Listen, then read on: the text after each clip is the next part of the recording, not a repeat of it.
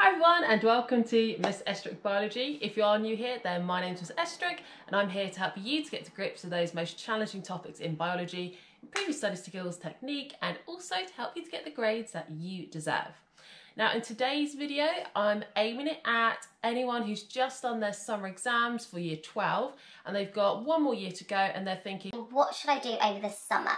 So I'm going to pick out 4 key things that will help you over the summer to maximise your start in year 13. Now the first thing I'm going to say isn't actually one of the 4 that I'm going to recommend, but it is so essential that you don't forget the summer holidays is about rest, relaxing and have some fun as well, because year 13 is a tough year. It's full on. You need to have a break. So although I'm going to be saying 4 key things to help you maximise your summer, to help with year 13, please make sure you also plan in lots of rest and a chance to have some fun as well. Okay, let's get into it. So the very first thing that you should do, if you haven't already done this, is for your summer exams that you might have done within school, you might call them mock summer exams, end of unit assessments, who knows.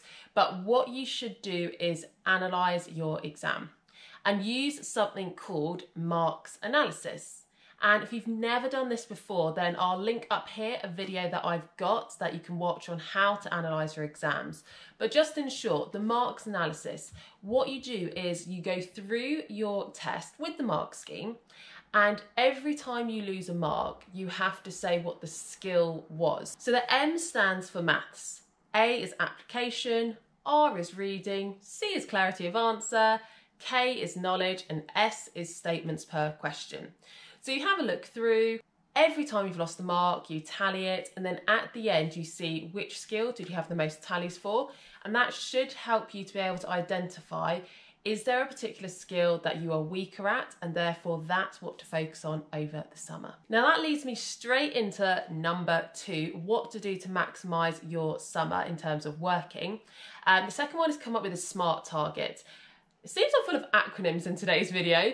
That does happen a lot in teaching. So a SMART target, the S stands for specific, M is measurable, A is achievable, R is realistic, and T is time specified.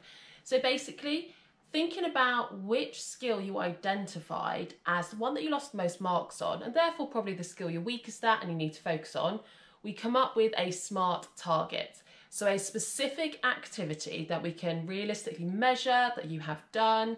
It is something that you can actually achieve, and the time specified is the summer holidays. So the sorts of things you might set are, if it was application questions, number 1, you could say, or watch Miss Estruch's video on application questions, so you can find out.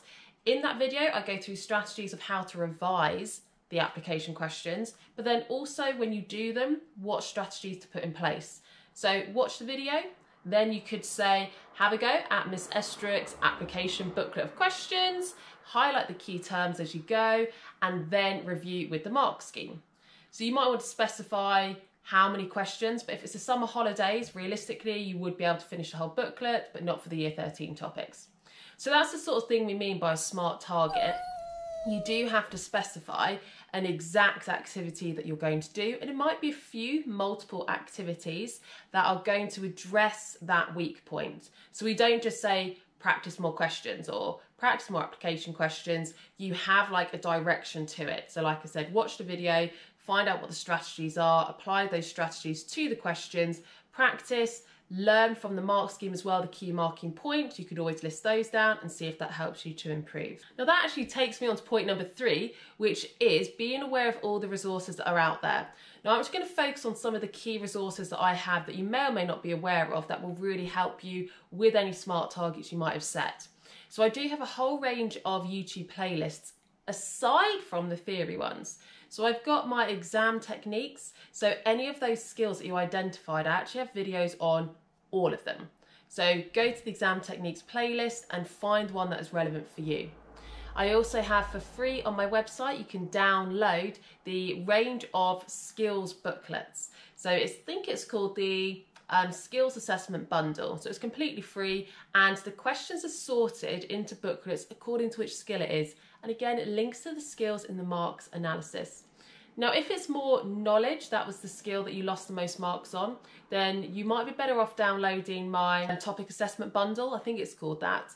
But it's got all of the topics, 1 to 8, some of the hardest questions that have ever come up. And if you're in year 12, then have a go at the topics 1 to 4, because those are the ones that you've done already. Now, if you're looking for even more support than that, because maybe you've realised the revision notes you have aren't sufficient, you hadn't correctly highlighted the key terms, or as we're moving towards the essay, you're not completely sure, then I do have my full set of A-level notes as well, which are actually in the process of being revamped and improved, and they're going to be re-released again in August. So look out for those. You can have the new edition in August for AQA, and also for OCR, that'll be coming in August as well. And the last thing that might really help is my active recall workbook. So if you have identified it's a particular topic, then this would be perfect for you, because I've got topics 1 to 4 if you want to just buy the year 12 one, or I've got 1 to 8 if you buy the full A level. And it's a mix of really short answer questions or different activities like labelling the diagram, comparison tables, which are there to test your knowledge and help to improve your long-term memory of the topics. And then my final tip for how you can have a really productive year 12 summer, as well as the rest. I'm going to keep reminding you, don't forget you have to have some rest, fun, relaxation as well. But another thing to be really productive and to help you when you start year 13 is use this summer to prepare for any university applications. So really, I'd recommend having your personal statement written this summer holidays. And if you're not really sure where to start, I've got a video on it, so check that out up here, how to write a science-based personal statement, but you can apply it to other topics. Now, a lot of courses, if they're vocational ones like dentistry, medicine, veterinary science, will be after work experience. So use this summer to try and gain some work experience. Now, it's probably going to be really difficult to actually get any work experience in a hospital, in a GP, in a dentist, because of COVID restrictions still in those locations. But what I've been recommending to people is all of those vocations, what they have in common is you want to help people. You'll be working with a range of people from a range of different backgrounds. So you need to show that you are able to have patience, listen to people, and work with anyone. So you could still volunteer at different charities. One thing that I think could be really beneficial is volunteering at a food bank, because they need the help, and also you'll gain a whole range of skills, develop your skills as well, which would be amazing for any of those vocations. So don't forget, you can actually do things like that if you can't get into a hospital itself and get that clinical work experience. Now, if you do need to do a UCAS or any other entrance exam for other courses, do it in the summer. Definitely book it for late August, and then you can use some of the summer to revise, practice, test yourself and get ready for that. So definitely do that. Same thing with driving tests. If you are actually 17 already, then use the summer for driving lessons, driving tests, so it doesn't eat into your A-level revision time, because it really does eat into it. And then the final recommendation is extra reading. So if there are any books you've been looking at that you think, oh, I'd really like to read that to help with any potential interviews that you might have for university or writing your personal statement, now's the time. While you don't have your A-levels to be working on, you can use this time, read a few books or articles so that you could talk about those in an interview. If you do want some recommendations of good science-based and mainly biology-based books, I'll list a load here, which are from the Oxford reading list that they recommend that anyone applying for biology has read at least one before they apply. So that's a good list to have a look at. So that is it. Those are my 4 top tips. 5 if you include the rest, and have fun as well.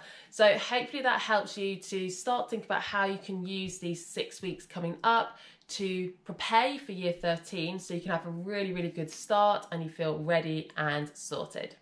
If you've got any other suggestions, then put them in the comments below. Also, if you haven't noticed already, yes, I have got some merch now for a limited time only due to popular demand from year 13s. You can probably see it along the bar at the bottom because it's available. You can click on it through YouTube, or it's linked in my Instagram and TikTok bio. This is the t-shirt that I've got, which I love. It's in your DNA, Miss Estruch Biology. Check out my next video where you'll see me in the hoodie as well. But for now, bye everyone.